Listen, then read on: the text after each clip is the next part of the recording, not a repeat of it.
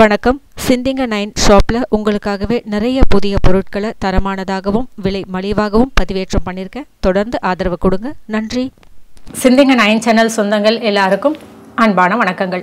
இன்றைக்கி நம்ம சேனல் ஆன்மீக தகவல் பகுதியில் தன ஆகர்ஷண மந்திரம் கேட்கும்பொழுதே உங்களுக்கு தெரியும் எதற்கான ஒரு பதிவு இது அப்படின்னு. எல்லாரும் கேட்குறீங்க, வீட்டில் பணம் வரமாட்டேங்குது, பணம் வந்தாலும் நிலையாக இருக்க மாட்டேங்குது, கடன் அடைக்கவே சரியாக போகுது, இல்லைனா மருத்துவ செலவு உண்டாகுது, அப்படி இல்லைன்னா ஏதாவது லாஸ் ஆகிடுது, இந்த மாதிரி நிறைய விஷயங்கள் சொல்கிறீங்க.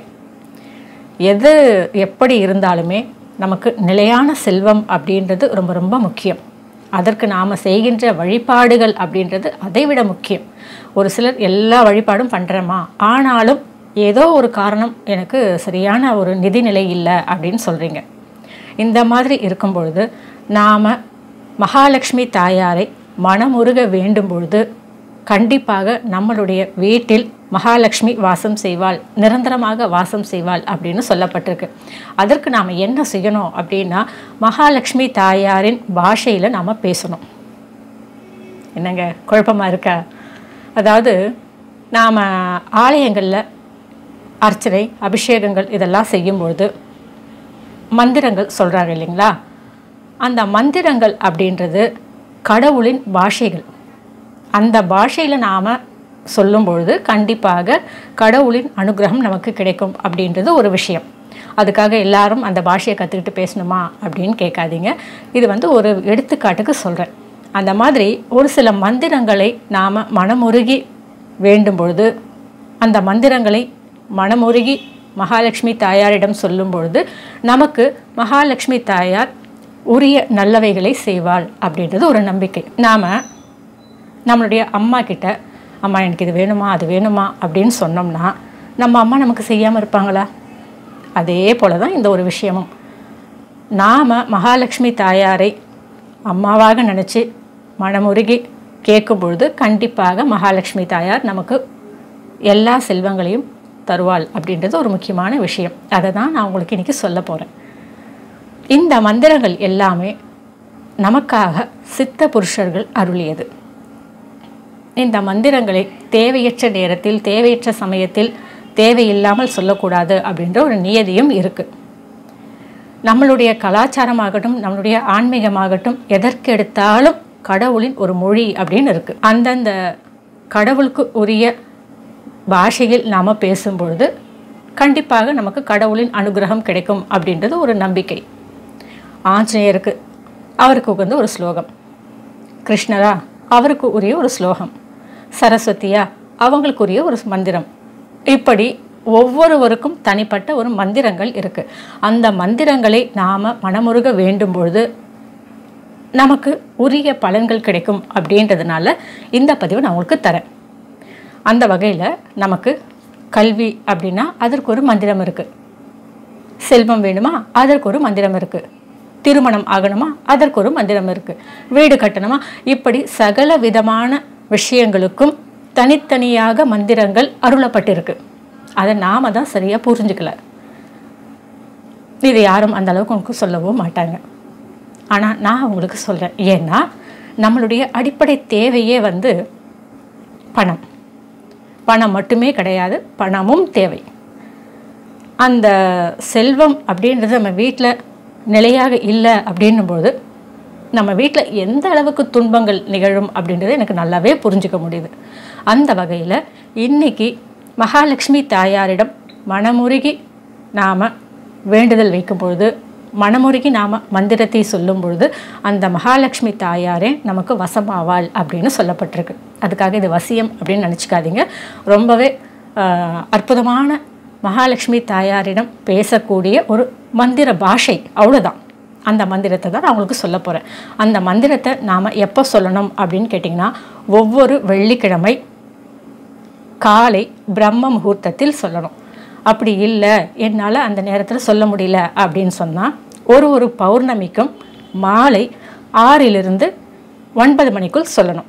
எப்படி சொல்லணும் அப்படின்றத நான் உங்களுக்கு சொல்லி, அதாவது நான் மந்திரத்தை உச்சரிக்க மாட்டேன், ஏன்னா மந்திரத்தை தேவையில்லாத நேரத்தில் சொல்லக்கூடாது அப்படின்றது என்னுடைய குருஜியின் உத்தரவு. அதனால் அந்த மந்திரத்தை நான் உங்களுக்கு கிளிப்பிங்கில் போட்டுறேன். அந்த மந்திரத்தை நீங்கள் பாராயணம் பண்ணிக்கோங்க, மனசில் பதிய வச்சுக்கோங்க, அல்லது ஒரு பேப்பரில் எழுதி வச்சுக்கோங்க. அதற்கு பிறகு அந்த மந்திரத்தை நீங்கள் உங்களுடைய வழிபாட்டின் பொழுது சொல்லிக்கலாம். எத்தனை முறை சொல்லணும் அப்படின்னு கேட்டிங்கன்னா 108 முறை நீங்கள் சொல்லணும். அந்த 108 முறை நாங்கள் எப்படி மேடம் என்றது இந்த கேள்வி கண்டிப்பாக வரும். அந்த 108 முறையை நீங்கள் சொல்கிறதுக்கு உங்களுக்கு தாமரை விதை மாலை இதை நீங்கள் வாங்கிக்கோங்க. இந்த தாமரை விதை மாலை அப்படின்றது 108 எண்ணிக்கையில் ஒரு விதையும் நீங்கள் கவுண்ட் பண்ணிங்க அப்படின்னு சொன்னால் 108 இருக்கணும். அந்த மாதிரி மாலையாக நீங்கள் வாங்கிக்கோங்க. இந்த மாலையை உங்களுக்காக நான் நம்மளுடைய sindinga9.com ஆன்லைன் ஷாப்பில் பதிவேற்றம் பண்ணியிருக்கேன். யாருக்கெல்லாம் வேணுமோ தாராளமாக நீங்கள் வாங்கிக்கலாம். சரிங்களா? இந்த மாலையை வச்சு தான் நீங்கள் உங்களுடைய வழிபாட்டை தொடங்க போகிறீங்க. எப்படி தொடங்கணும் அதையும் நான் உங்களுக்கு சொல்கிறேன். அதாவது ஒவ்வொரு வெள்ளிக்கிழமையும் காலை பிரம்ம முகூர்த்தத்தில் எழுந்துக்கோங்க. தலைக்கு குளிக்கணும், ரொம்பவே முக்கியமானது. வீடு இதெல்லாம் சுத்தம் பண்ணிவிடுங்க. உங்களுடைய பூஜை அறையை சுத்தம் பண்ணிவிடுங்க. பூஜை பாத்திரங்கள் இதெல்லாம் சுத்தம் பண்ணிவிடுங்க. வழக்கமாக பூஜை அந்த அலங்காரங்கள் ஏற்பாடு பண்ணிவிடுங்க. அதாவது வெற்றிலை பாக்கு, பூ, பழம் இதெல்லாம் வச்சுடுங்க. நம்மளுக்கு அன்றைய தினம் அவசியம் தேவை என்ன அப்படின்னு பார்த்தீங்கன்னா மல்லிகை பூவும் ஒரு டம்ளர் பால், அதில் கல்கண்டு தட்டி போட்டுருங்க. இதுதான் நமக்கு தேவை. இதை வச்சுட்டு உங்களுடைய மந்திரத்தை நீங்கள் ஆரம்பிக்க போகிறீங்க சொல்கிறதுக்கு. இந்த மந்திரத்தை வாய் விட்டு சொல்லக்கூடாது, மனசுக்குள்ளவே தான் சொல்லிக்கணும். எப்படி சொல்லணும், எப்படி கவுண்ட் பண்ண போகிறீங்க அப்படின்றத நான் ஏற்கனவே சொல்லியிருக்கேன் இல்லையா? இதுதான் வந்து தாமரை விதை மாலை. இதுதான் வந்து தாமரை விதை மாலை. நான் இதில் 108 எண்ணிக்கையில் வச்சுருக்கேன். இதில் கவுண்ட் பண்ணிங்கன்னா மொத்தம் 108 இருக்குது. இந்த 108 தாமரை விதை மாலையை தான் நாம் அந்த மந்திரத்தை சொல்கிறதுக்கு உபயோகப்படுத்த போகிறோம். அந்த மந்திரத்தை நீங்கள் ஒரு வாட்டி பாராயணம் பண்ணிக்கோங்க. அந்த மந்திரம் மொத்தமே ஒரு 6-7 லைன் இருக்கும். அதை வந்து நீங்கள் நோட்டில் எழுதி வச்சுக்கோங்க, பாராயணம் பண்ணிக்கோங்க. ஆரம்பிக்கும்போது ஒரு அடையாளம் இந்த மாதிரி ஆரம்பிங்க. இதுக்காக தான் இந்த அடையாளம் நான் வச்சுருக்கேன். இந்த இடம் வரும்போது நம்மளுடைய மந்திரம் அப்படின்றத முடிச்சுக்கணும் அப்படின்ற ஒரு கணக்கு. அதுக்காக 108 முறை நம்ம முடிச்சிருப்போம். அதுக்காக தான் இந்த ஒரு அடையாளம் வச்சுருக்கேன். இப்போது இந்த முதல் மணியை நம்ம கையில் வச்சுக்கணும். கையில் வச்சுட்டு அந்த மந்திரத்தை நாம் சொல்லணும். சொல்லும்பொழுது நாம் கண்களை மூடிட்டு மனசார மகாலட்சுமி தாயாரை மனசை நினச்சி, உங்களுடைய பூஜை அறை விசாலமாக இருக்குது அப்படின்னா பூஜை அறையிலேயே உங்களுடைய அந்த பூஜை விளக்குகள் எல்லாம் வந்து நல்லெண்ணெய் விட்டோ அல்லது நெய் விட்டோ விளக்கேற்றிடுங்க. விளக்கேற்றிட்டு கிழக்கு பார்த்து உட்காந்துருங்க. உட்காந்துட்டு உங்களுடைய அந்த மாலையை கையில் வச்சுக்கோங்க. முதல் முறை இந்த முதல்ல இருக்க அந்த தாமரை விதையை இப்படி விரலில் வச்சுக்கோங்க. வச்சுட்டு ஃபஸ்ட் டைம் முழு மந்திரத்தையும் சொல்லுங்கள். சொல்லி முடிச்சதுக்கப்புறமா இந்த விதையை வந்து இப்படி உங்கள் உள் பக்கமாக தள்ளுங்க. தள்ளினீங்கன்னா அடுத்த ஒரு மணி வரும். அந்த மணியில் கையை வச்சுக்கோங்க, அதாவது விரல்களை வச்சுக்கோங்க. விரலை வச்சுட்டு மறுபடியும் அந்த மந்திரத்தை முழுமையாக சொல்லுங்கள். முழுமையாக சொல்லி முடிச்சதுக்கப்புறமா அந்த 2வது விதையையும் இப்படி தள்ளுங்க. மறுபடியும் 3வது. இப்படி ஒரு விதையாக கையில் விரலில் பிடிச்சிட்டு அந்த மந்திரத்தை முழுமையாக சொல்லிட்ட பிறகு அந்த விதையை உங்கள் உள் பக்கமாக நீங்கள் தள்ளிக்கணும். இந்த மாதிரி தள்ளிகிட்டே வரும்போது எல்லா மணியும் முடிஞ்சிட்டு கடைசியில் இந்த மணி வரும்போது உங்களுக்கு இந்த அடையாளம் வரும். அப்போ நீங்கள் 108 முறை முடிச்சிட்டிங்க மந்திரத்தை அப்படின்றது உங்களுக்கு உறுதியாயிடும். அதற்கு பிறகு இந்த மந்திர மாலையை என்ன பண்ணுறீங்க அப்படின்னா ஒரு மண் குடுவையில் இதை அப்படியே போட்டுட்டு யார் கையும் படாமல் நீங்கள் மட்டுமே எடுத்து பயன்படுத்தக்கூடிய விதத்தில் இதை நீங்கள் வச்சுக்கோங்க. இது வந்து வெள்ளிக்கிழமை காலையில் பிரம்ம முகூர்த்தத்தில் 4 to 6 மணிக்குள்ளே செய்ய வேண்டிய ஒரு மெத்தடு. இதையே நீங்கள் பௌர்ணமியில் சொல்கிறீங்க அப்படின்னா அன்றைய தினமும் இதே ப்ரொசீஜர் தான். உங்களுடைய வீடு வாசல் இதெல்லாம் க்ளீன் பண்ணிவிடுங்க. மாலையில் வாசலில் கோலம் போட்டுடுங்க. அன்றைய தினம் மாலை நேரத்தில் அதே போல் மல்லிகை பூவால் சுவாமி படங்களுக்கு அலங்காரம் பண்ணிவிடுங்க. அதே போல் வெள்ளை நிற நைவேத்தியம், பால், ரசகுல்லா, உங்களுடைய விருப்பம், அல்லது கேசரி, அதாவது நிறம் போடாத அளவுக்கு கேசரி வெள்ளையாக பண்ணிக்கோங்க. இது மாதிரி எதுவாக இருந்தாலும் வெள்ளை நிறத்தில் பண்ணிவிடுங்க. பண்ணிட்ட பிறகு அதை வந்து சுவாமிகிட்ட வச்சுட்டு பௌர்ணமி நிலவை ஒரு வாட்டி பார்த்துட்டு அதற்கு பிறகு மீண்டும் இந்த மந்திரத்தை நீங்கள் சொல்கிறதுக்கு ஆரம்பிக்கலாம். உங்களுடைய பூஜை அறை பெருசாக இருக்குன்னா பூஜை அறையிலேயே கிழக்கு நோக்கி உட்காந்து சொல்லலாம். அப்படி இல்லை அப்படின்னாலும் உங்களுடைய ஹாலில் நீங்கள் உட்காந்து, அதாவது கிழக்கு நோக்கி உட்காந்து சொல்ல ஆரம்பிக்கலாம். இதுதான் வந்து மகாலட்சுமி தாயாரிடம் நாம் பேசக்கூடிய ஒரு மந்திரம். அந்த மந்திரத்தை நீங்கள் நல்லா படிச்சிங்கனாலே மனசில் நல்லா பதியும். அந்த மந்திரத்தின் வார்த்தைகள் மகாலட்சுமி தாயாரிடம் நாம் வைக்கிற கோரிக்கை போலவே இருக்கும். இதை நீங்கள் மனசார சொல்லும் பொழுது உங்களுக்கு மகாலட்சுமி தாயாரின் பூரண அருளும் ஆசியும் கிடைக்கும். அதன் மூலம் மகாலட்சுமி தாயார் நிரந்தரமாக நம் வீட்டில் வாசம் செய்வாள் அப்படின்னு சித்த புருஷர்கள் அருளியிருக்காங்க, சித்தர்கள் சொல்லியிருக்காங்க. அதனால் இதை நாம் கடைப்பிடிக்கும் பொழுது நமக்கு எல்லா நன்மைகளும் கிடைக்கும் அப்படின்றது ஒரு நம்பிக்கை. இதை 1 வாரம் 2 வாரம் செஞ்சுட்டு எனக்கு எந்த ஒரு வருமானமும் வரல, பழையபடி தான் இருக்கேன் அப்படின்னு தயவு செஞ்சு சொல்லாதீங்க. எந்த ஒரு விஷயத்தை நாம் செஞ்சாலுமே முழு நம்பிக்கையோடு முழு ஈடுபாட்டோடு நாம் செய்யும்பொழுது தான் அதற்குரிய பலன் நமக்கு வரும். நம்மளுடைய பிரச்சனையே இது நடக்குமா, இது கரெக்டாக இருக்குமா, இது உண்மைதானா அப்படின்னு சந்தேகம் அப்படின்ற ஒரு விஷயம்தான். நாம் சந்தேகத்தோடு செய்யும் எந்த ஒரு செயலும் நமக்கு சக்ஸஸை கொடுக்காது. அதை நல்லா புரிஞ்சுக்குங்க. அதுவும் இந்த சுவாமி விஷயத்தில், வழிபாட்டு விஷயத்தில் நாம் இறைவனை சரணடையணும். அப்போ தான் நமக்கு இறைவனின் அருளும் ஆசையும் நமக்கு கிடைக்கும். அது எந்த ஒரு இறைவனாக இருந்தாலும் சரி. அதே போல தான் இந்த மகாலட்சுமி தாயாரின் இந்த அற்புத மந்திரமும். சரிங்களா? ஆக மொத்தத்தில் இந்த மந்திரத்தை நீங்கள் சொல்லும் பொழுது முழு மனதுடன் முழு நம்பிக்கையுடன் மகாலட்சுமி தாயாரை சரணடைந்து நீங்கள் சொல்லும் பொழுது கண்டிப்பாக நல்ல பலன்கள் உங்களை வந்தடையும். சரிங்களா? நான் இன்னைக்கு ரொம்ப அற்புதமான இந்த மந்திரத்தை உங்களுக்கு சொல்லியிருக்கேன். இதை நீங்கள் உங்களுடைய வெள்ளிக்கிழமை மற்றும் பௌர்ணமி தினத்தின் வழிபாட்டு சமயத்தில் மட்டும்தான் இதை நீங்கள் சொல்லணும். அதுவும் வாய் விட்டு சத்தமாக சொல்லக்கூடாது, மனசுக்குள்ளவே தான் சொல்லிக்கணும்.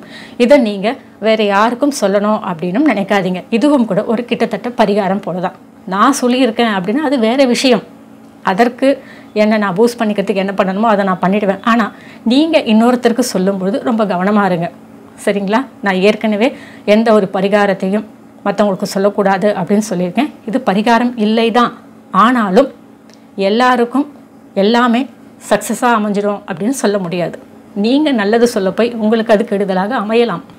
அதனால் எந்த ஒரு வழிபாடாக இருந்தாலும் எந்த ஒரு பரிகாரமாக இருந்தாலும் நீங்கள் உங்களோட வச்சுக்கிறது தான் உங்களுக்கு சேஃப். ஓகேங்களா? இந்த தாமரை அப்படின்றது மகாலட்சுமி வாசம் செய்யும் ஒரு மலர். அந்த தாமரை மலர் மூலம் நமக்கு கிடைக்கின்ற இந்த விதையை வைத்து நாம் இந்த மந்திரத்தை சொல்லும்போது நமக்கு முழு வெற்றி இந்த மந்திரத்தின் மூலம் கிடைக்கும் அப்படின்றது சித்த புருஷர்கள் நமக்கு சொல்லியிருக்கிற மிகப்பெரிய ஒரு ரகசியம். அதனால தான் நான் இந்த தாமரை விதை மாலையை உங்களுக்கு சொல்லியிருக்கேன். நீங்கள் இந்த தாமரை விதை மாலையை தவிர வேறு எந்த மாலையிலும் இந்த மந்திரத்தை சொல்கிறதுக்கு ட்ரை பண்ணாதீங்க. சரிங்களா? இந்த தாமரை விதை மாலை உங்களுக்காகவே நம்மளுடைய Sindinga9.com ஆன்லைன் ஷாப்பில் பதிவேற்றம் பண்ணியிருக்கேன். யாருக்கெல்லாம் வேணும் அப்படின்னு நினைக்கிறீங்களோ தாராளமாக நீங்கள் வாங்கிக்கலாம். இதை நாம் இந்த மாலையை வச்சு தான் இந்த வழிபாட்டை பண்ணணுமா அப்படின்னு நீங்கள் கேட்கலாம். கண்டிப்பாக இந்த தாமரை விதை மாலைக்கு அப்படின்னு ஒரு மகத்துவம் இருக்குது. அது குறிப்பிட்ட நேரத்துக்கு நம்ம கைகளில் இருக்கும்பொழுது அதனுடைய சக்திகள் நமக்கு கிடைக்கும் அப்படின்ற மிகப்பெரிய ஒரு விஷயம் இருக்குது, மிகப்பெரிய ஒரு தாற்பயம் இருக்குது. இந்த தாமரை விதை மாலையை நாம் கைகளில் பிடிச்சு மந்திரம் சொல்லுகின்ற அந்த நேரம் அப்படின்றது, அந்த குறிப்பிட்ட நேரத்தில் நமக்கு கிடைக்கின்ற அந்த வைப்ரேஷன் அப்படின்றது ரொம்ப நல்ல வைப்ரேஷன். அப்படின்றதுனால தான் இந்த மந்திரத்தை இத்தனை முறை இந்த மாலையை பயன்படுத்தி சொல்லணும் அப்படின்னு சித்த புருஷர்கள் நமக்காக சொல்லியிருக்காங்க. அவங்க சொன்ன எந்த ஒரு தகவலும் நமக்கு நன்மையை பயக்கக்கூடியதாக தான் இருக்கும்.